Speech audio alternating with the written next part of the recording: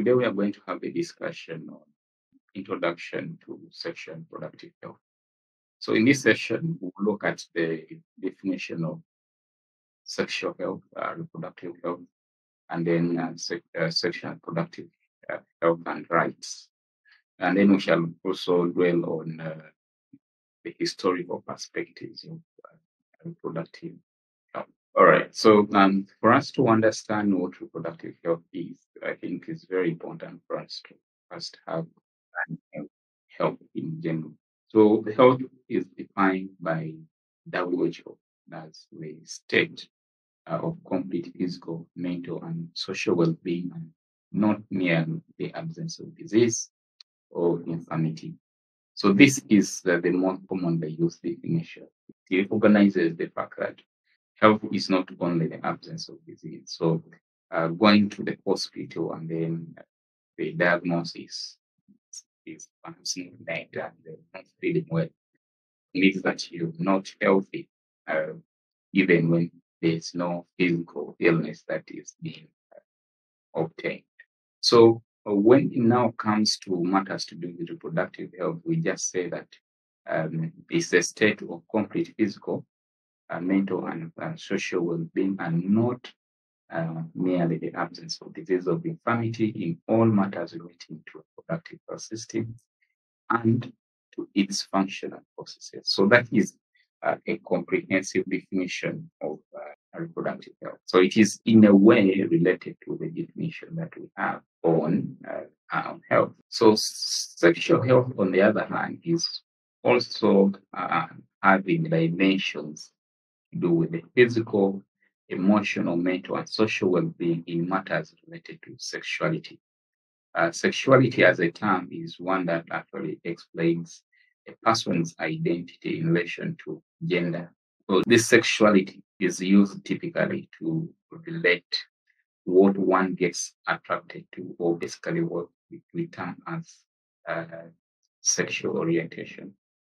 Optimum sexual health, therefore, actually relates to having a positive and respectful approach to sexuality. So that means that sexual relations that that one is involved in should be those that are positive and respectful. That means that an individual's rights are actually respected, and also that the relationship is thriving.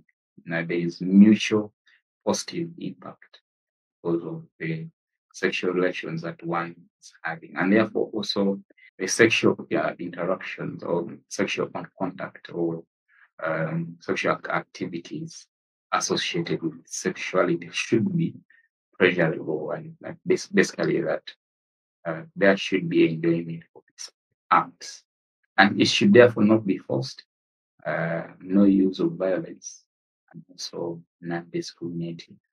So why is reproductive health very important? It's actually very important because we have a lot of reproductive health issues that affect populations. We have issues to do with HIV pandemic. We have issues to do with STIs. We have issues to do with forced marriages. We have issues to do with female genital mutilation. We have issues to do with HIV, stroke, AIDS, a lot of things. So reproductive health actually plays a very, very important role in ensuring that all these problems are tackled. So it helps in educating people about matters related to reproductive health, and then creating interventions that create awareness to adolescents about issues related to sexuality and sexual activity and practices. And then also it's very important in preventing sexually transmitted infections and STI and HIV. And then we also look at the fact that some mothers who are infected with some of these STIs may have chances of transmitting these infections to their young ones. And therefore, reproductive health interventions can help in preventing the transmission of infections from mothers to babies. So we can say that even mothers who are HIV positive, with proper care, they can still give birth to babies who are HIV negative. And then issues to do with infertility, issues to do with early marriages, contraception, postnatal care. All these are important components of reproductive health, and therefore reproductive health practitioners should be in position to design interventions that target any of these.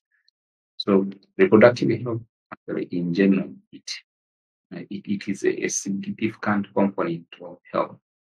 We cannot talk about general health without talking about reproductive health. And there it directly affects an individual's quality of life. And it is very important that countries actually invest a lot in reproductive health. So what is the history of reproductive health? It is quite not very easy to explain the sequence of events that resulted into reproductive health being one of the key issues that are being discussed at the global stage. So the history of reproductive health is quite wide and also very complex and keep varying. But what we need to understand is that reproductive health is basically influenced by a number of factors, social, cultural, and also political factors. So our understanding of the dynamics, the dynamic interaction of all these factors and how they influence health is reproductive health specifically is can also help us in understanding history of reproductive health. In ancient times, practices on contraception were relying a lot on herbs and other issues to do with animal intestines being used to prevent conception. So, but as time went on, with the development of science, different methods of contraception were introduced. So in the 19th century, that is when now there was an emergence of birth control methods, and this started in Europe and also in the United States. And that is the time when there was a lot of movement on ensuring that contraception is legalized and also accessible to people who actually need it. And then in the 20th century, now birth control became widespread, and now new technologies started to emerge, issues to do with the IUDs, intrauterine devices, and then also the birth control pills. Now this one caused a lot of shift in the field of reproductive health. And then in the 1960s, the movement was towards having comprehensive sexual health and sexual and reproductive health services, including family planning clinics being established and also more contraceptive methods being produced. So the key players, of course, in reproductive health that we cannot skip talking about, you have UNFPA, which was formed in 1960, who basically to deal with issues to do with production, and population issues. And then in 1972, the WHO formed the Research, Development and Training in Human Production, and which basically was to do more research for fertility issues. And then in the 1970s and 80s, that is now when developing countries started to enact policies on population. And so a lot of UN agencies and other NGOs were supporting the development of these policies. And then in the 1970s, now the movement was now towards ensuring that women have full control over their bodies, and they therefore advocated for more access to reproductive health services and information. In the 1990s, that is when now a conference was held in Cairo, the one which we call the International Conference on Population and Development, ICPD. This focused on promoting reproductive health and rights, especially in developing countries. So the International Conference on Reproductive Health, the International Conference on Population and Development was held in Cairo, Egypt in 1994. The key issue, this actually marks one of the key events in the history of sexual productive health and rights, because it highlighted the importance of reproductive health and also the importance of productive health rights. And it therefore advocated for increase in access to comprehensive sexual education and access to contraception.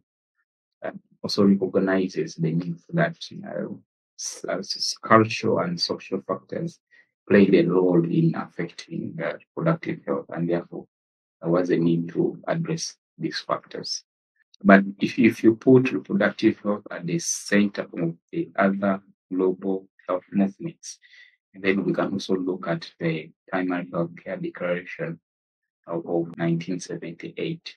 This declaration also recognized maternal health and family planning as one of the key components of primary health care, and therefore many health care systems are built on primary health care with the recognition that maternal health care services and family planning services should be accessible to all individuals, even at the community level, regardless of their social status, tribe, or any other characteristic. We earlier on talked about the fact that we had a lot of agencies advocating for population control policies, or policies that ensured that there was no population explosion. The belief was that if there was an uncontrolled population growth, then there's going to be underdevelopment and also poverty. The NGOs, the UN agencies, and other partners who are trying to make sure that developing countries have these policies in place to make sure that population growth is controlled. These were the major reasons they were advancing. But if there is a population explosion, then underdevelopment is going to happen. So people are going to remain poor. So reproductive health is influenced by a number of factors. These factors can call them the social determinants of reproductive health. We can basically also look at them as the social determinants of health in general. So we can categorize these factors into four categories. Individual factors. These are the factors that are acting on the individual level. The gender, age, education, religious beliefs, nutrition, and environmental exposures. These are examples of individual factors that actually have an impact on one's reproductive health. And then we move to the local factors, the social support or the family circumstance, geographical factors, access to healthcare services, and also availability of these healthcare services. And then societal factors, the role of a woman, that is the issues to do with gender equality, also traditional cultural practices, attitudes, age of marriage, and age at which someone has the first sexual. And then the political environment, which includes the economy, the legislation, and the migration laws, and also peace and stability, or issues to do with war. So these are factors that in one way or the other influence health, and we shall have a deeper discussion of this. Yes, moving to the challenges in reproductive health. We are experiencing a lot of challenges in relation to reproductive health. Looking at South Sudan in general, the lack of peace in the country contributes to a number of issues in reproductive health. The lack of peace means that the hospitals are not going to be well equipped, or those that are equipped, the wars will result into destruction and looting of some of these reproductive commodities. The health workers will move away, and therefore there will be shortage of skilled health workers. Even the training of people who are competent in productive health would be very limited. And that means that the chances that we shall have experienced birth attendance in the different hospitals, so health facilities, is going to be limited because of the insecurity. So we are going to have a lot of maternal mortality resulting from the fact that there are very few health professionals to handle some of these maternal complications. Have child. So we have very many complications. Early child marriages, we have forced marriages, we have broken health system that is not very responsive. We have issues to do with women or gender inequality issues and many others. So thank you for listening to this presentation.